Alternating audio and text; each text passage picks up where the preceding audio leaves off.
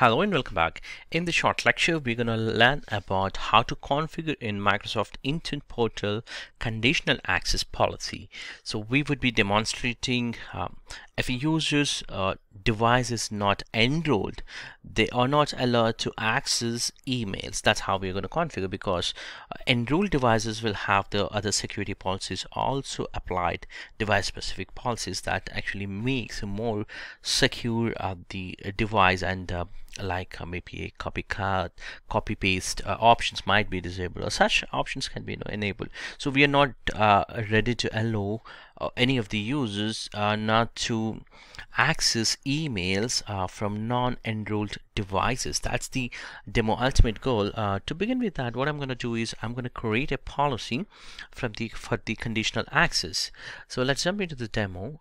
Go to the conditional access page, create a new policy and give a meaningful name, and then once you have given the meaningful name, you can go back to the users and groups. This is where actually the policy specific settings will apply, like you want to apply for all the users or a specific group. For example, if you are trying to do it for the first time, I would recommend definitely you must have to create Azure AD group and then apply for that specific users group. But some of the business critical applications that might go for all the users, but definitely that at first point you need to test it. So in my case, I'm gonna actually apply for Chris and David, just for those specific users. So in this case, I'm going to select as the select users and groups, and then I've selected as a select users group, and this is where I'm going to select that Chris and David group, which I have actually created, where you have where I have actually Chris as well as the David, two of the users has been part of this Azure AD specific group. Let's select that and select OK. Now we have done the users and the groups part. Now it's time to go back to other settings, more into the what kind of app you want to restrict. So it could be cloud apps or actions which you're going to perform. So I'm going to select a specific application, or you can select all the cloud apps also, but in our case we are selecting only the required app, which is in this case Office 365 Exchange application.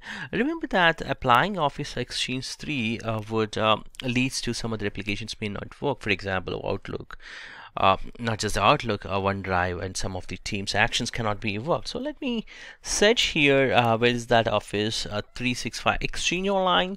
Yeah, I'm sorry, I think it's down. It just went down. Let me scroll down. Yep, and then Exchange Online, that's the one. So I would be selecting the Office 365 and just select that. And now this specific app is part of our cloud app or actions which are going to perform on this specific app. And if I just go through that specific link which is talking about, in this case, for example, this article clearly explains if you just apply for Office 365 Exchange Online, is going to also block Teams and SharePoint and some of the contact information, all that part. So you can go through this web link. This is going to talk you about the integrations or the inside of the some of the features that might not work properly if you configure. So that means might not work when I say that it might also require the conditional access. So it might require multi-factor authentication, or maybe the devices must to be enrolled. The actions which we are gonna set it. For example, we only grant specific settings are fulfilled. So that's we're gonna talk in a minute or so. But for now, you can go through this article if really you're interested. What are the other settings also gonna affect, and that's how it's gonna configured. And once we have done the specific settings page, we can close that and move to okay, and just go back to the next settings, which is a cloud app, to the conditional. And this is where you are going to define whether these specific settings are applied as a risky or sign-in risky. So if the users are signed as a high risk, then this specific settings is going to apply. So in our case, I'm not configuring any of the risky specific settings, but yes, we can actually configure even the sign-in risk specific settings, but I'm gonna talk about more into the device platform. So I want this specific conditions should be made for only a few of the device types, for example Android or iOS or Windows Phone or Windows or Mac specific devices. So in my case, what I'm going to select is I'm going to select here, would like to select here as the Android as well as iOS specific. So let's just enable that and then select as Android and iOS.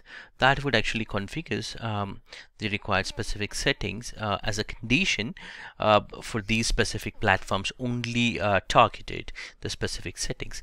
And the next one would be the locations, which we have not yet created. In case if you have created the location, we can actually play with the location sites, like as a trusted site or a specific location. As I said, in the beginning of the video or the introduction of the section, I did talk about if a users must to be part of European Union, but they shouldn't be working from other regions. So you can apply by creating a specific location within the conditional access navigation pane. You also have option to create the locations, and those subnets or those network locations only can be accessed the specific settings. That's how you can configure. Let's jump into the client apps preview, which is in this case what kind of browser or what kind of other applications are gonna enabled in this case. Let's take more into the what happens. For example, if you select as a browser in this case, if a user try to access Exchange Online from a browser, then it's going to apply the specific settings. Similarly, if it is coming from a mobile apps or some kind of desktop client, what we're going to do is we are going to ask them to, hey, you must have to enroll the device. That's what the access control we're going to configure. But for now, these are the platforms which allows to access Exchange Online. That's how it's configured in other way. So in this case, Exchange Active client should be taken out because that's not no more configurable or not required in other way. So just select the browser or mobile app, and these settings, once we have actually these are the settings in fact which are working on the device platforms, like as I shown there, we have taken for iOS and Android. So if somebody is coming and from the browser of Android, then this specific settings gonna apply, or iOS. Now let's go for the device state. So if the device is let's configure as a yes, then we need to configure here the device must be a complaint or any kind of state, and then we can enable the specific policy. But let's have a review on what we have done so far is we applied for Chris and David, and then one application we have selected, not for all the applications, and the conditions we said that there is no sign-in risk, but we enable for Android and iOS specific applications, and we also said that any of these conditions made like a browser or mobile devices then that specific devices is the input is coming out. Then any kind of state of the device, it can be a complaint or non-compliant. We wanted to set now the control, so that's the option. So now if I go to the grant permissions, so now I want to allow them, but some kind of conditions I want to configure. For example, the device must be a complaint, and if the device has to be part of your Azure AD as well as the hybrid join, then you can take the check boxes, and also you have option to required upload client apps. So list of applications only would be supported. These are the additional configurations you can take out. So I'm just taking here a required app protection policy gonna apply. That means once I have configured, it's going to ask me app protection policies also, and these are the settings I'm going to apply on the required of the selected devices. So I'm just enabling this policy now. Click on create. This has been enabled now, this policy. Now if I go back to the client side, the complete review would be different. So what I'm going to do is I'm going to perform how this works. So to demonstrate, I have connected my phone, one of the test PC, test phone or test Android device, and this device is not enrolled. and I'm going to access from the Chrome this Exchange Online, like visiting portal.office.com. Don't think that portal.office.com itself blocked. It won't be blocked, because portal.office.com inside you have a lot of other applications. Out of that, Outlook is one, and inside that the mails is the key for us. So the Exchange Online, whatever we are talking about, it's gonna ask us to enroll this specific device. Once we start enrolling, to enroll, definitely we need to install company portal application, and then it's similar as the enroll devices. So what I'm gonna do is I'm gonna perform by opening this device to show you. I'm not gonna enroll the device, but I'll show you how this looks like for the client machines, as the client experience or end users experience. So let's begin with that. You can check out here, there's nothing has been there. I'm just entering the password. Because of that, it was blank screen earlier. I have used a different tool called here, if I correctly remember, the tool name would be the App Power Mirror, which is mirroring my mobile device screen to a computer screen, so that I can record what's happening, and that would makes easy for you to get and feel the client experience also. I'm just opening my Chrome to point to the portal.azure.com, or sorry, office.com in this case. And once I have there, I need to enter my username. I'm just entering the username as chris@omnia.com. Post to this, when I click on next, so since this is the Mirrorcast is a free tool which I'm using, it will not allow me to show you the password when I'm trying to enter, or some of the features doesn't show you. So what I have to do is I have to show you as a blank screen. That means the screen, the software itself, show you as a blank screen. So don't mind on that part. Let's see, this is a blank because I'm entering the password here. And once I enter the password, it's gonna show the stars, and I click next.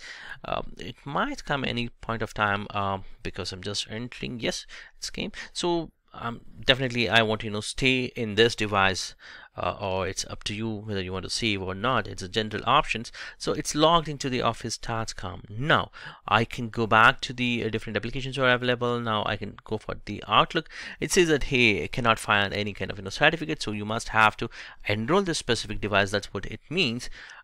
So you can click on install certificate. Definitely there will not be any certificate, but you can cancel this point of time and go back to the if you just read this very clearly, your sign in successful, but your admin requires your device to be managed by, that is the title which we given for our tenant name as EMS course trial to access this resource. This is that in the next sentence, if you go to other apps or sites, they may recognize that you are signed in. You can enroll your device with EMS course trial or sign out. That means without enrolling, you can't access this.